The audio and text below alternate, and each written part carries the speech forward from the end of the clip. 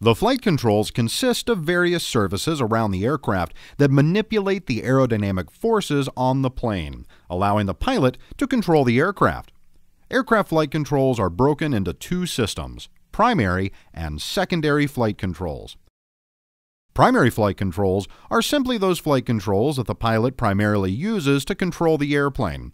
The three primary flight controls are the ailerons, elevator, and rudder. Secondary flight controls, on the other hand, are used to change the airplane's performance and lighten the pilot's workload. The two secondary flight controls that we'll discuss are the flaps and trim. The pilot controls the ailerons and elevator with a yoke or stick, and the rudder with the rudder pedals. In most general aviation airplanes, as the pilot moves the controls, he or she is moving steel cables or push rods connected through other linkages that physically move these controls. As the control surface is deflected, the airflow is changed, which results in an aerodynamic force changing the airplane's path through the air. Let's investigate the three primary flight controls in more detail. The ailerons are located on the back end of the wings out towards the tip and control the aircraft's roll or bank. When the pilot moves the controls to the left aileron is deflected up, creating a downward force, and the right aileron is deflected down, creating an upward force. This results in the airplane rolling to the left. The opposite would happen if the pilot were to move the controls to the right. The elevator is attached to the back of the horizontal stabilizer and controls the airplane's pitch, which allows the airplane to climb or descend. When the pilot moves the controls forward or aft, the elevator rotates, deflecting the air and creating a force that results in the airplane's pitch changing. If the pilot pulls back on the controls, the elevator will move up, creating a force that pushes the tail of the airplane down, thereby making the nose pitch up and causing the airplane to start climbing. Finally, the rudder, which is controlled by the rudder pedals, is attached to the back end of the vertical stabilizer. As the pilot pushes on one of the rudder pedals, a cable connected to the rudder allows the rudder to move. Just like the other flight controls, as air moves around the deflected rudder, a force is applied, making the airplane yaw. Simply, if the pilot pushes the left rudder pedal, the nose of the airplane will slide to the left. The easiest way to envision this is to think of an airplane suspended on a string above the ground. If you and your friends were to walk up to the rudder and push as hard as you could towards the right, what do you think would happen?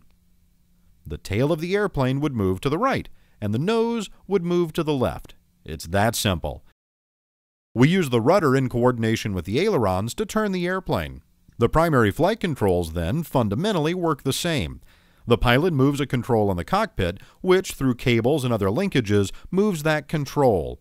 As that control is moved, the airflow around it gets deflected, creating a force, and results in the airplane either rolling, pitching, or yawing.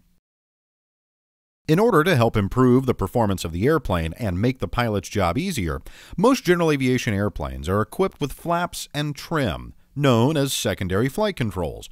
Let's examine these further. The flaps are located on the back side of the wing, close to the fuselage. They are primarily used to help increase lift during takeoff and landing. The pilot controls the flaps by moving a lever in the airplane, which either electrically moves the flaps by a motor, like on the Cessna 172, or the pilot manually moves the flaps using a lever, like on the Piper ERAU. In either case, as the pilot extends the flaps, the shape of the wing changes, which increases lift. This allows the airplane to fly at slower airspeeds and make steeper approaches to landing. This is extremely beneficial during takeoff from a short runway because it allows the airplane to take off at a slower speed, meaning it will use less runway. During landing, the pilot uses flaps to allow the airplane to land at a slower airspeed, using less distance to decelerate and stop. The other secondary flight control that we'll discuss is trim. The trim is used to make the pilot's job easier and allows the airplane to essentially fly itself with fewer control inputs by the pilot. The Cessna 172, like most training airplanes, has two trims, one that the pilot can directly control through cables on the elevator, and the other a ground-adjustable tab on the rudder. The elevator trim is typically controlled through a wheel inside the cockpit that is labeled nose down or nose up. As the pilot moves this wheel, the cables will adjust the elevator trim tab, which is located on the aft or back end of the elevator. Usually during takeoff, the trim tab is in its neutral position, which means it is just about flush with the elevator.